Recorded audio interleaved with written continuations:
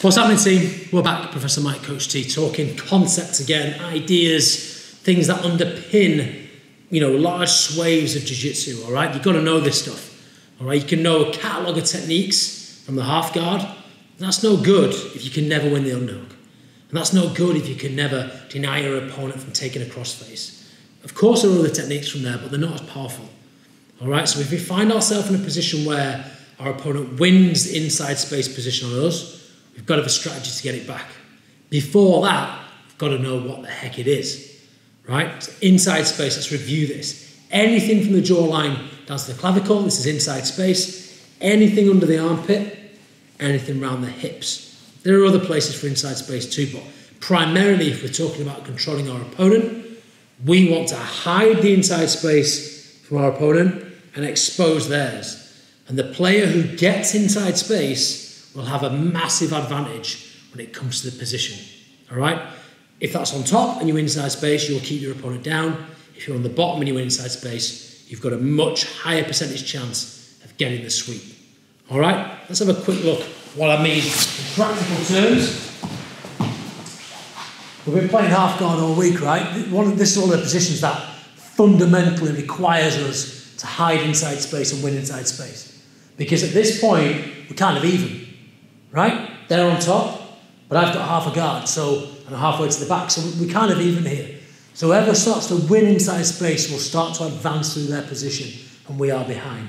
So as an example, if our opponent wins head control on me here, even if I win the underhook, okay, he can still connect himself to me and win this position. All right? Good. So I can't allow this inside space to be controlled. So I've said before all week, when my opponent comes in, I will go 2-on-1 against that. 1-on-1 is 50-50. 2-on-1, I'm going to win. So I do not allow this arm to come to my neck in any shape or form. I don't even allow him to get a grip here. If he gets a grip here and pulls, he can start to collapse my position, makes it hard for me again to win inside space. So whatever we need to do here is he starts to come trying to fight. This is what we're doing. He doesn't get a grip on us, right? Whatever we need to do. Simultaneously, I need to expose this inside space to my opponent.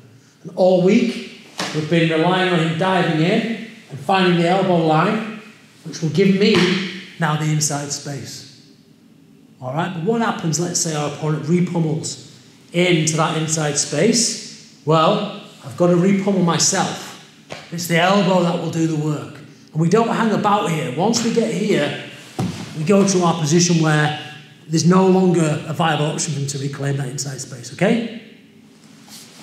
There's always the time though, right, where we do a good job here and maybe he gets the underhook, okay, from here. Now, in our half guard, we have to be active. If we lay still in this position, it's only going to get worse. We can only frame for so long, 1 against 1. He will repummel or beat us, and when he gets through, we know this is problematic, okay? So if I land in a position where we're here, straight away, I'm going to clamp my legs together on my opponent's leg and roll my hips this way. Why? If he doesn't stretch this arm out, I'm going to sweep him. So he has to. So I clamp my legs together, okay? Heels in the mat, I roll. As he pushes his arm out, then I win the inside space. Got it? So we've got to be active in the half guard the whole time. In fact, we never should be really laid still. We should be constantly trying to move our opponent, firing for position, trying to find the inside space. Another great option is the knee shield, half guard. However you want to play it. Here, look. If I want to win inside space, I'll fire the knee through the gap. Very difficult for my opponent to stop, and I'll follow it with my elbow. Watch this. Into position. Let's not fire with the hand, because if we're not quick, he's going to repummel, beat me, have to get him off balance, come back, win again. We can always reclaim it, right? If we don't reclaim it, we're losing the position. You've got to understand that.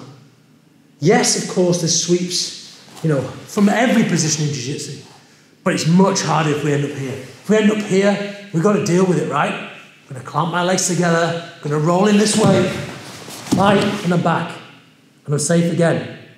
All right? And you've got to constantly be moving to win that inside space. We can't allow it. Let's go see. You've got to have strategies for it. The best thing to do to understand this is to just be in these positions, man. Get yourself a partner, play around.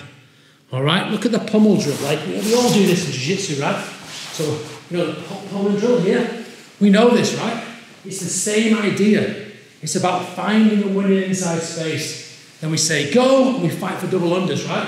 Whoever wins double unders wins. We shake hands, we start again, right? It teaches us the importance of repummeling, of finding inside space and dominating our opponent physically. All right, so if we look back through the whole week, Monday we looked at the checkmate position. Lucas Leitch half guard position relies heavily on inside space. But once you get there, it's so hard for your opponent to get back to some inside space. It's checkmate for a reason. You're going to probably win. We've given you a series of sweeps. We've talked about what happens if you don't win it. Today we've talked about how we can reopen inside space and the importance of it. You know the position now. All you've got to do is go and practice. So the Academy's opening up in April. Get yourself signed up. Get down to Gracie Barra Round Day Leeds. Start your journey. All right, don't waste time. You're learning from the best guys in Leeds. All right, we'll see you guys soon. Take care.